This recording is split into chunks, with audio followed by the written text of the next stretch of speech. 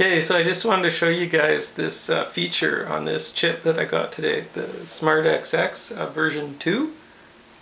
This is the OS for it here.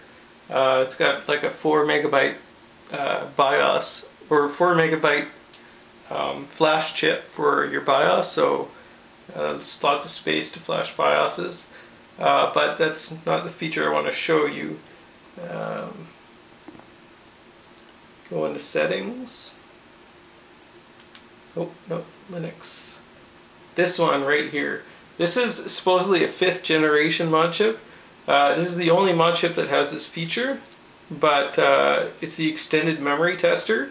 So this is when you install extra memory, RAM, you can check whether or not it works properly. I've seen a lot of people that have the extended RAM supposedly, and they can see it in XBMC as 128 megabytes of RAM, but when they try to access that RAM, the Xbox either freezes up or the video goes kind of pear-shaped. I've had the one where it freezes up happen to me before, so I know that it does really happen. But this test here, this should be a definitive test to show you if the RAM is installed properly or not. And I want to use this as well to show my customers the upgraded RAM Xboxes that I do up, that the RAM is installed properly. So let's do the test on this one here.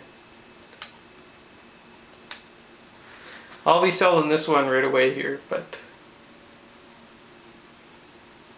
so it just takes a little while, but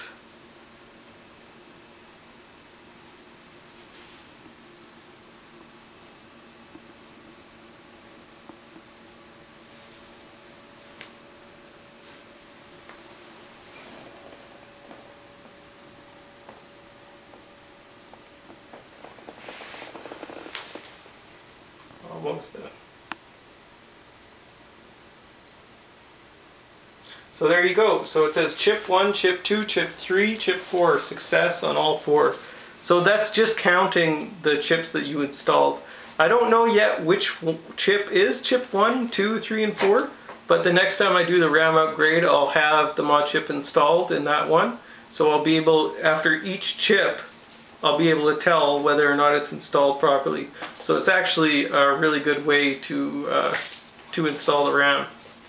And yeah, so that's what I wanted to show you. Thanks.